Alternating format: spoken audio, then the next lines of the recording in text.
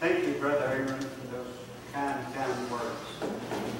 Greetings, kings and priests. Amen. Share us together in this abundant salvation. It's true that these refreshing waters conferences or seminars have meant so much to Clara and I. I think 10, 11 times. Rising us up with such joy and peace of mind. We don't even have to strain our necks to look up. We're already up. It's like we're on the mountain of the Lord's house. Or maybe God's just removed our stiff-necked and uncircumcised heart. It just seems such a pleasure. I don't want to call it a vacation, but it is refreshing to us. Better than any vacation that we've ever taken. We used to take big vacations. Sometimes go to Australia 6 weeks or South Africa for 5 weeks or something like this. But since the refreshing waters, this is, 2 or 3 days of this equivalent to 6 weeks anywhere. So it's something that we so thoroughly enjoy. I do want to acknowledge to the elders and Bill and all the congregation here our deep appreciation. I go to the kitchen and say thank you, but it's everybody's so busy, I'm afraid you don't know how deeply we appreciate it. Southern hospitality, if it didn't begin in North Carolina, it was refined right here. It was really developed. And I praise you for it. I remember early story of hospitality in my family. Actually, it was a great aunt of mine, great something. Her father, my great-grandfather, in 1792. There's 2 chariots or cart pulled by horses pulled up in front of the big house there. It's maybe 30, 40 minutes out of Salisbury, and the coachman knocked on the door. My ancestor answered the door, a 12-year-old girl, Elizabeth McCarkle.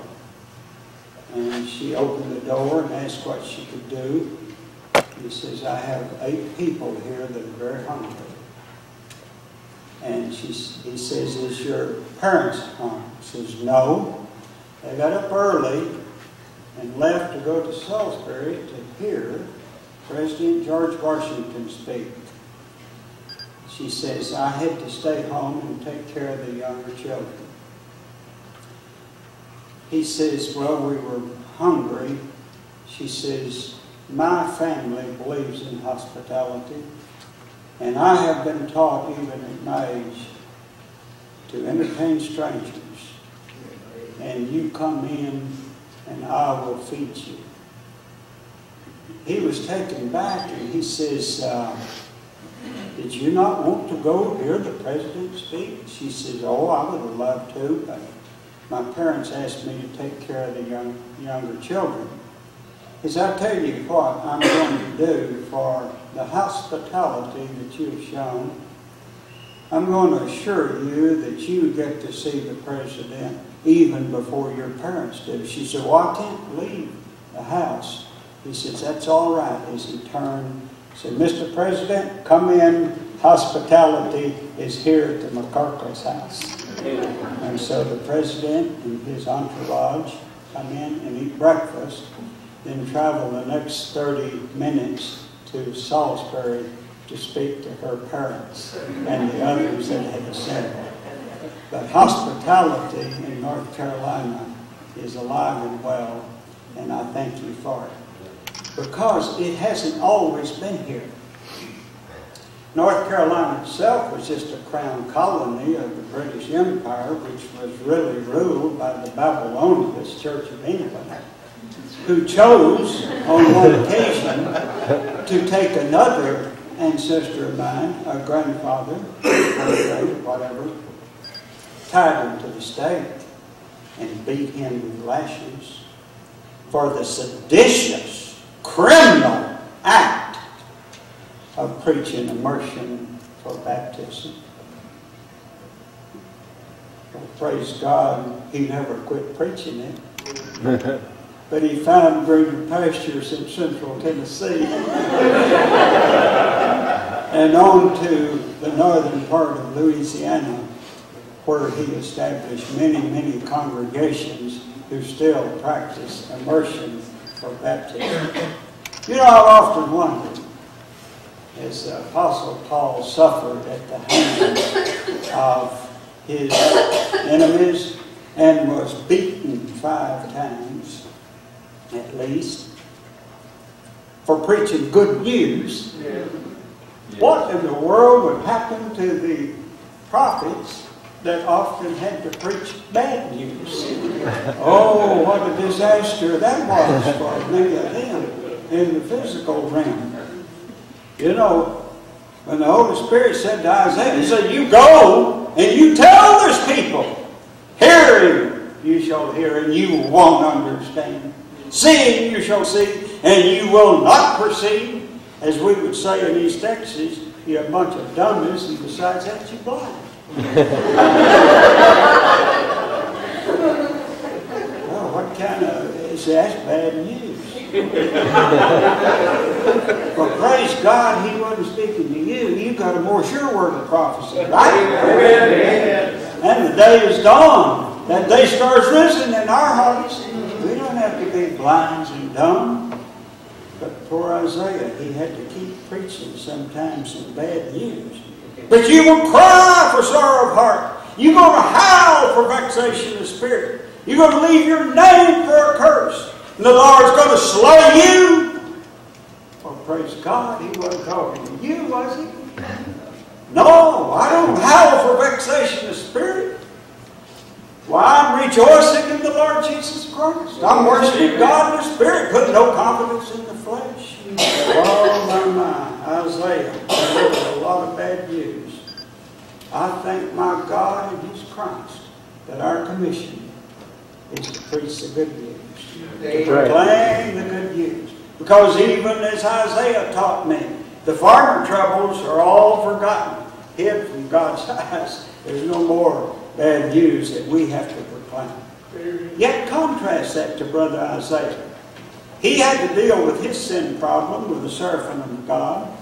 And after dealing with that, he waxed very bold by the question of God, who shall I send? He said, send me. So God sent him to preach often. You're obtuse. You're ignorant. You're blind. You're deaf. And so the prophet Isaiah with the other prophets lived a gut-wrenching life. Tear-stained, heart-rending, comforted pride, peer-rejected, according to the flesh. I tell you what, I may not do this, but it's hard for me to think of meeting Isaiah not falling on my knees. Yes. I mean, it's hard. Yes. Yet Isaiah, but now God, yet Isaiah, with all the other prophets, was immensely blessed. And why? Because God did nothing without making it known to his prophets, and especially the coming of our Lord Jesus Christ. They caught glimpses of the Spirit of Christ, who was the heart and soul and glory of their prophetic message. So while Isaiah was the bearer of much bad news, he was the bearer of even more good news. So where bad news abounds, good news does much more abound, even by the prophet Isaiah. Now let's just look at a few examples of that principle. The ox knows his owner, but Israel, mine own people, has no knowledge of me. You're a sinful nation, loaded with iniquity. And yet it wasn't but just a few verses later. It said, come now, let's reason together. Though your sins be scarlet, they shall be white as snow. Bad news, good news. Your men are going to fall with the sword, the mighty men in war. Her gates are going to lament and mourn, and she being desolate shall sit upon the ground. Yet just a few verses later, in that day shall the branch of the Lord be beautiful and glorious, the fruit of the earth be excellent and comely. He that remaineth in Jerusalem It's going to be called holy. Bad news, good news. Again, Isaiah says that faithful cities become a harlot, while your judges are murderers. Your princes are rebelling. 5 verses later, the city was one of righteousness, a faithful city, judgment restored, Zion redeemed. Bad news, good news. Again, my people are dwindling away. They are all unawares. Again, we would say, ignorant. Nobles are starving to death. Common folks are dying of thirst. Yet, not long after the people that walked in darkness unaware saw a great light. Now has increased their joy, and in them great gladness. Can't you see even Isaiah, a gospel preacher, though he had to proclaim bad news, the good news did much more abound. When you read Isaiah, if you hadn't found Christ on every page of his prose and poetry, you need some ears to hear. Amen. One more bad news, good news, and we're into my text. Now see, we're talking about a feast of fat things tonight, in case you haven't forgotten my scripture, but we're going to set the table. Okay, here's the bad news. Your sacrifices, God says, what are they to me? I'm full up with your offerings and the fat thereof. I've no desire for the blood of your bulls. The offer of your gifts is useless. The reek of your sacrifice is abhorrent. I can't endure your assemblies and your rituals. They're a burden to me. I will not put up with them any longer. Now there's a principle involved here. What man prepares with his hands in his offering to God, under his own power and under his own resources, God despises. Amen. Absolutely, God despises. Amen. And God will not accept. And why would he accept him when he's already cursed him? Yes. Mm-hmm. How can someone think they can offer to God, even as a sacrifice, what God has already cursed? Therefore, your works of your hands and your offerings, Isaiah would categorically describe filthy rags. Right. So where does that leave us? Praise God, not destitute. That's the bad news. We got the good news in the text of my assignment.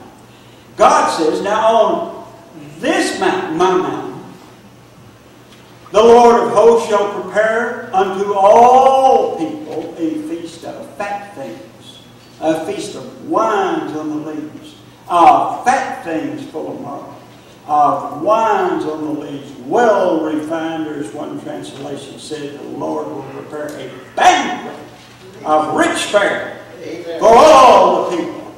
Well, now immediately it grabs me here that instead of us preparing a sacrifice, see, God is preparing a sacrifice. Okay. We sacrifice from this accursed order, but God is preparing from the heavenly order and sacrificing and preparing a rich fare. Now, to me, the rich fare bespeaks not only of abundance, but of quality in this abundance. Mm-hmm. Now, that's really, what I'm saying, God's not preparing a bunch of junk. He's not abundantly preparing junk. He's abundantly preparing something very rich. Mm-hmm. Not only are the promises exceedingly great, but they're precious. Mm-hmm. All right, so we speak here tonight of the quality of this abundance. So what is this rich fare? What is a feast of fat things? I have to just tell you right up front. My wife told me yesterday that fat wasn't good for me, and I needed to not eat that fat. Now, it wasn't just yesterday that she told me that. She tells me that at least once a week. Sometimes it's sly, and sometimes it's just brazen. That fat's not good for you, don't it? Well, I know she's correct. It clogs my arteries, and that's slow. But what happens when she eats it, it's not slow. She's sick all night and will literally, up on eating fat, have to stay in the bathroom and throw it up all night long. So we know, and I believe it. But my counter to her, well, really, hon, everything this world has to offer is of little value and often harmful. So all we can do is accept what we have with humble hearts and thanks unto the giver of every good and precious gift. We appreciate life's bounties, and God has blessed us. We appreciate the good hosts that's ministered to us, but honestly, we prefer the better thing. And the better thing here is that God is preparing and hosting this banquet. So we love the other host here. You understand. But there is the better thing. It is God preparing. It is God that is going to host it. And more than that, He's offered it to all. See, and then this mountain shall the Lord of hosts make unto all people. What part of all don't you understand? I think you get it. On that, but it is on that mountain.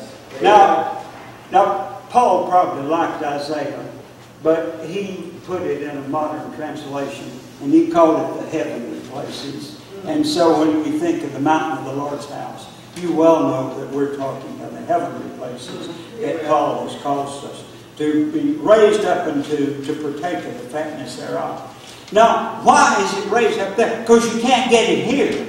In Adam is what I'm talking about. You can't get it in the worldly realm. You'll never get it in this realm. Now this is Isaiah 25. Now I know you can't get it in the earthly realm because Isaiah 24 described the earthly realm. Now let me just tell you in thumbnail sketch how he described what's here in this earth. Here is what the Lord's assessment of this earthly realm is. I'm going to empty this earth. I'm going to split it. I'm going to turn it upside down. The earth's empty. I'm going to strip it clean bare. It's dried up. It's withered. It grows sick. It's desecrated by the very feet of its inhabitants. A curse has devoured it. Its inhabitants stand aghast. Revelers turn to sorrow. Shouts of joy can't be heard anymore. The earth is utterly shattered. The sins of man weigh heavy upon it. It falls to rise no more. I say good riddance. Amen. Say good riddance. The worldly order, governed by the prince of the power of the air, has never blessed me. Now you may think that's being a little harsh, because oftentimes I thought it had blessed me, and it always proved a lie, and made me a fool. So I repent in sackcloth and ashes, thinking that this worldly order was ever a blessing. I say, be gone. Fall to rise no more. Why should I work? Because I have been raised to sit in heavenly places. I am up there on the mountain of the Lord's house. So why should I worry about the earthly order being destroyed? Now what makes this feast of fat things such a rich fare? I hesitate, but I'm going to tell you anyway. I didn't hesitate long. I want you to know what this world serves you first before you eat the rich fare. Because if you don't know what the world serves you, you may not even enjoy the rich fare. Let me tell you quickly what you partake of when you're in the world. And I know this, and I will develop it. But quickly, here's what the world has served each one of you as a diet. You are ignorant in this world. You are stupid. You are under despair. You weep. You are embarrassed. You are in bondage. And for dessert, you die. Now there's a 6-course meal. I don't dwell long here, but I want you to understand that you can't appreciate really the rich fare until you know what you believe. And you got to know what you eat. A lot of people eat and don't even know what to eat. But this is what the world has served you. This is the diabolical chef, Satan's menu. Is not ignorance the bane of human existence? The mind in Adam is so corrupted, it is incapable, no matter how it's educated, of clear thought. Ignorance in Scripture is always associated with sin. It was quoted today, my people perish for lack of knowledge, or my people perish because they're ignorant. That is just one of them. There are scores of them. You know, ironically, nearly every psychiatrist traces human problems to ignorance that stems from the inability to think clearly. Now, I'm going to tell you they're right, but I'm going to tell you their ignorance is believing they can cure it. On the Adamic level. See, the Bible's very clear. It's God that gives a sound mind. That's 2 Timothy 1. Second course in this world's diet. Despair is a lot of human existence. The world in Adam is largely devoid of hope. At its best, it's just quiet desperation. Many think I've found the answer here. They found drugs, or they found alcohol, or they found power abuse, or sexual abuse, or lust, or pride of life. But all of them, that diet proves to be greater abdication of reason and leads to greater and greater despair. If your realm, if your diet is of this present evil world, you are indeed without hope in this present world. Amen. Third course, weeping. Adam's race has been crying since Cain's through Abel, or possibly before. There have been more tears shed than there has been bloodshed, is my contention. It remains unabated, both tears of righteousness and tears of unrighteousness. Humanity hurts. Is there a day that goes by that does not present you a crying situation? In Isaiah's valley of the vision, in Isaiah 22, part of the burden of that vision was the weeping and mourning of humanity. That's your diet in this world. Fourthly, embarrassment and reproach. It's escaped by no one.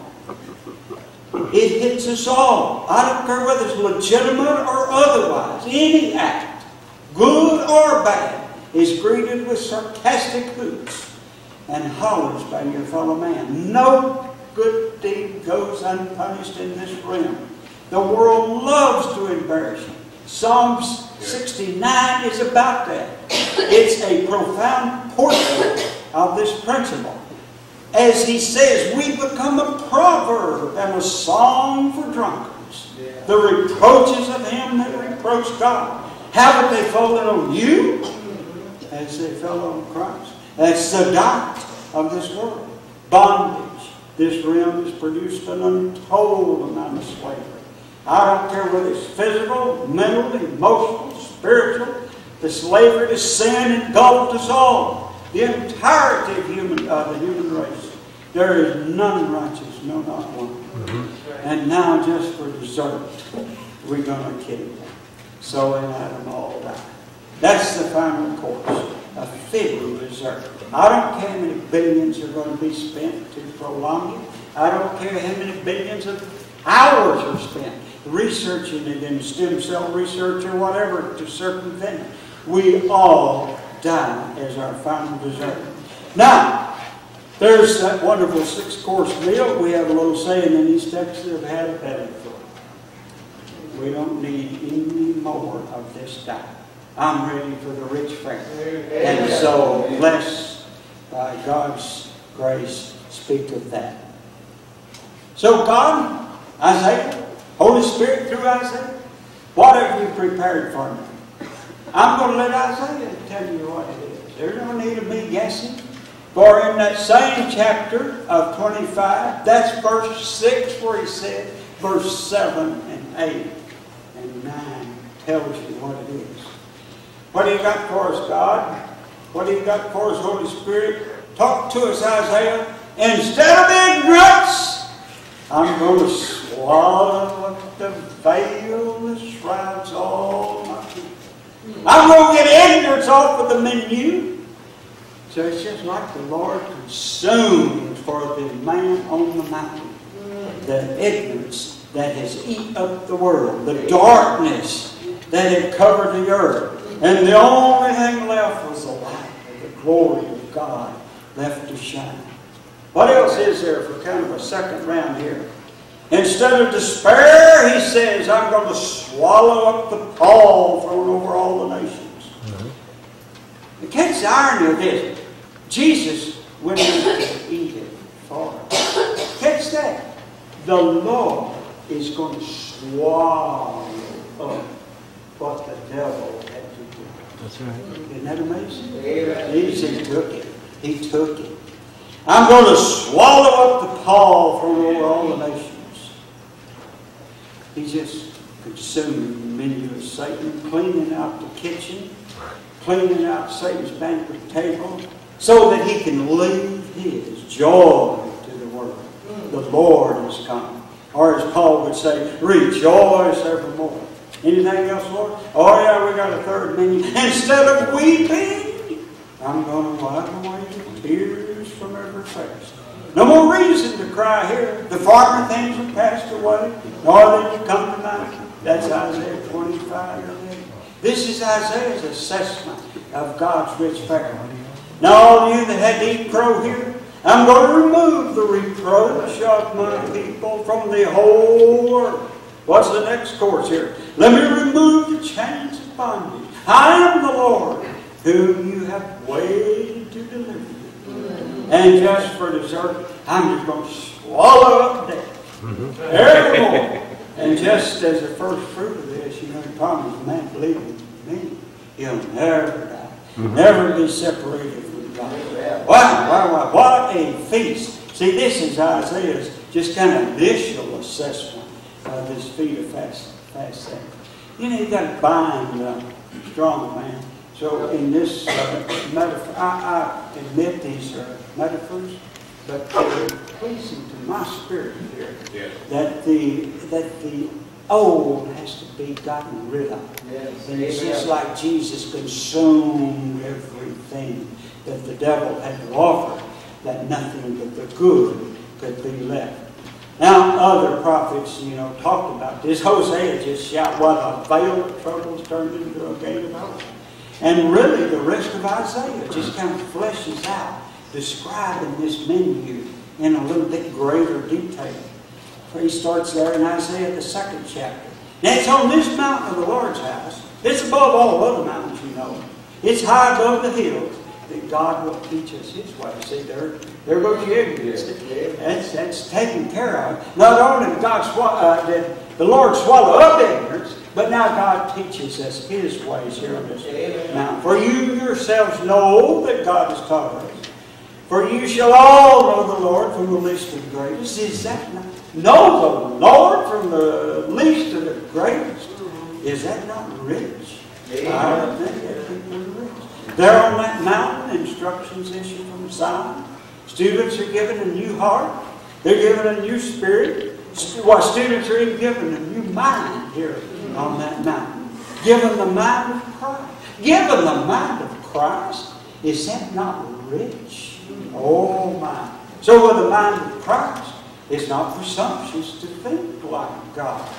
With the mind of the Holy Spirit and the indwelling of the Holy Spirit, it's not presumptuous to even act like God. Is that not rich? That's what we have to pray. Come, let us walk in the light of the Lord, says Isaiah. On to Isaiah the 4th chapter. On that mountain, it's not vain to claim holiness.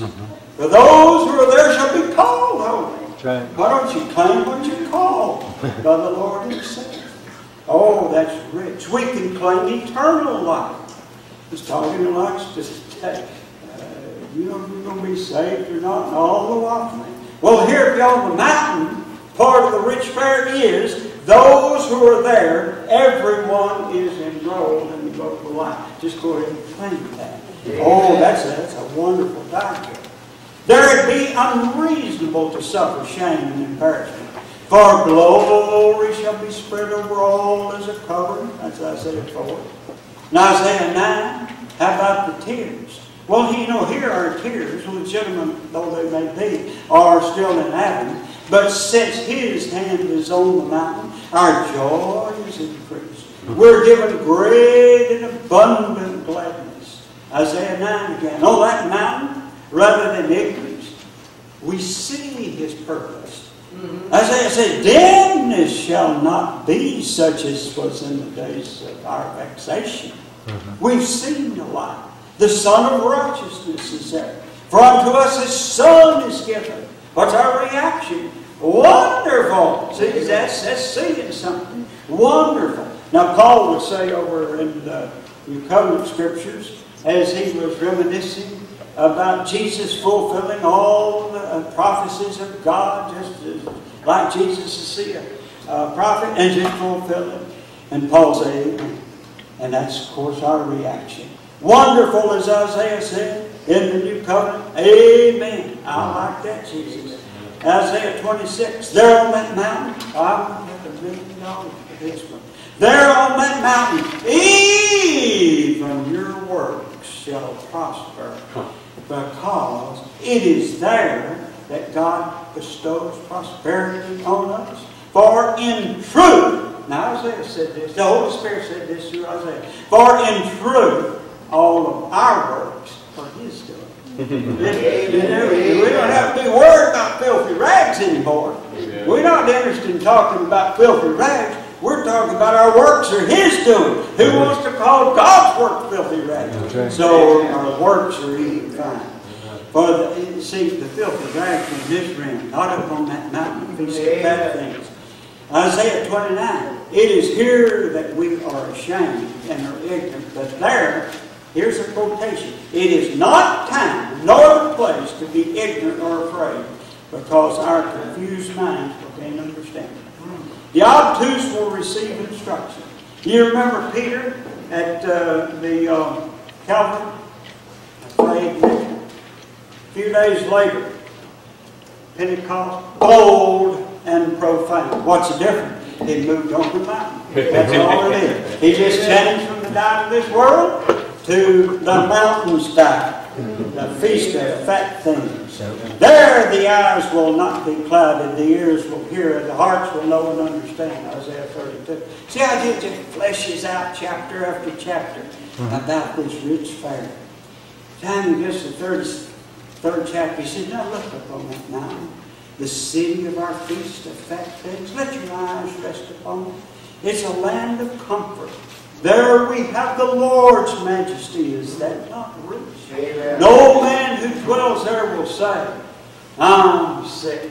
How do you eat the fat? It won't make you sick there. You can consume it all.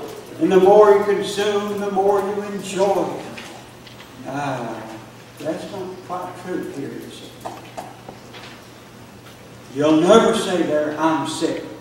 To those that dwell there, their sins will be pardoned. Here, as you wait upon the Lord, as you well know, partaking of that rich fare, you gain you strength. Mount up with wings of eagles, run and not grow weary. March on and never grow faint. What a feast! And how do you get it? It is directly proportional to your faith and desire of it. To your faith and desire of it. It is available. Amen. Now, I don't want to detract, but I want to be reasonable. I want to be practical. I want this to bring God's glory. You're still in a fight. And I know that, and God knows that. That's a reality. But it can bring God's glory also, and lay up treasures for yourself, like the elder brother of the prodigal son, We talked to the prodigal son this morning, but we didn't talk about the elder brother. We are like him often. We get drugged down off the mountain and we go moping around to the Father saying, where are the blessings? Where is the rich family? Where is it all going? Now you know and I know it hasn't gone anywhere. It's still there. So the Father has to intervene. Sometimes meekly, sometimes a little stronger, and says to the son that got off of the mountain, everything of mine is yours. Amen. What are you complaining about? Everything of mine is that. Is that not rich? Amen. Again, one says, but Brother Leon, don't we still suffer reproaches here, hardships, and oppression of the world circumstances? How are we to deal with those? What are we to say on them? Let Paul's experiences shed light. 2 Corinthians 12. After those visions of unspeakable glories, did he announce that he wanted to emphasize the glory in that man's vision? That wasn't his interest. But he did say, I will glory in mine own weaknesses. And he named those weaknesses according to me, and I'm glad he did, lest we think they were just a bunch of sins. No, I don't think that at all. And he mentioned in there insults, hardships, persecutions that he was experiencing. And said, I'm going to glory in me. Now what he just said, I am going to praise God when I'm persecuted. And I'm going to praise God when I'm insulted. And I'm going to praise God when I bear the reproaches of them that reproach him. And why, Paul, would you want to do that? He says it's going to keep my pride crucified and my humility acute. And God's grace is going to be sufficient and His power is going to be perfected. Paul, precisely because of this residual hangover from Adam, was able to demonstrate the power of God. His thorn and your thorn is a thorn of the flesh. It is not a thorn of the Spirit. Amen. Amen. And we need to understand that. The flesh weeps, the Spirit rejoices. Amen. The flesh is weak, the Spirit is strong. The flesh is embarrassed, the Spirit doesn't know the meaning of embarrassment. Now, if it takes these circumstances to perfect God's power in my life, and it does, then I'm going to praise God. Hallelujah. Amen. And when I praise God for the feast of fat things, I'm also going to praise Him for letting these circumstances of life crucify my pride and demonstrate to me that His grace is sufficient. Glory in me. Can you receive it? When you're counting your blessings and naming them one by one, I thank you, God, that they reproach me because of you. Amen. I thank you, God, they insulted me because of you. Amen. I thank you, God, that I cried because of you. So instead of moaning about it, praise God about it. Are you there? Amen.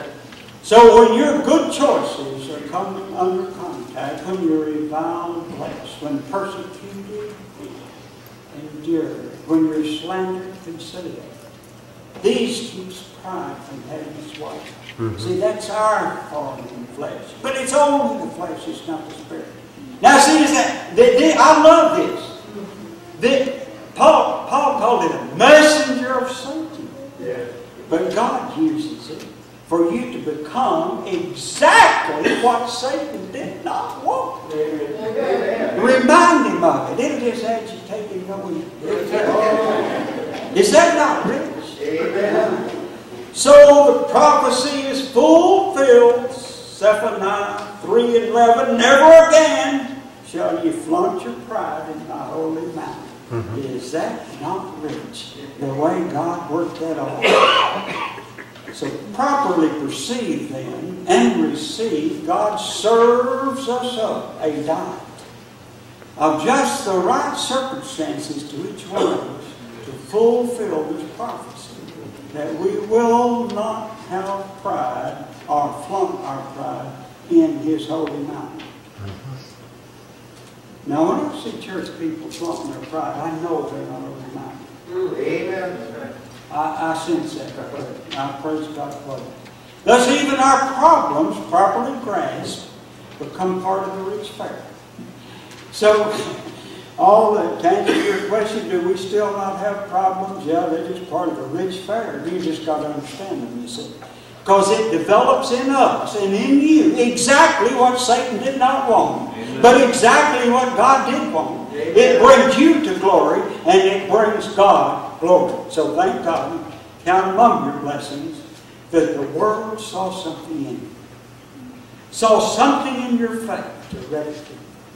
Not only have you been made better, but the angels have been educated by it too. Now surely you've just experienced it. You've already tasted the first fruits of this. Maybe you haven't realized it. But when someone insults you, what's your response? I'll promise you this is my response. What difference does it make? I know God. They just insulted the body maybe.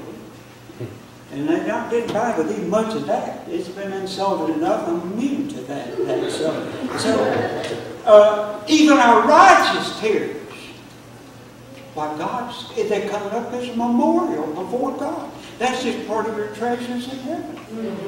You don't want to cry over crying. Or maybe you do. The tears that are shed are for God's glory and your reward. Check it out. These are memorials before God. I'll promise you one thing, when Stephen and the other martyrs, carrying this thing to the extreme, were stoned to death or beheaded, they did not wake up in heaven and say, why me? Amen. Amen. So the only thing that remains are you dwelling on the mountain, where the golden sunlight gleams. Far across this land of beauty, it far exceeds my fondest dreams. There the air is purified, laden with the breath of flowers, illumined by the fountain, beneath the amaranthine bowers. Is not that the land of beauty? Blessed, blessed land of light, where the flowers bloom forever, and the sun is always bright. God bless you. Amen. Amen.